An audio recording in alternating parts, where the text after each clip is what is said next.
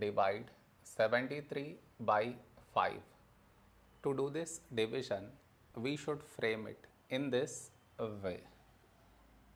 73 here, 5 here. This is your step 1. Next, here we have 7, here 5. A number close to 7 in 5 table is 5 ones 5.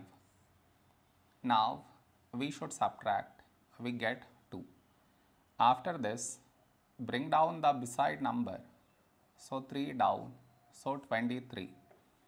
A number close to 23 in 5 table is 5 fours 20. Now we subtract, we get 3.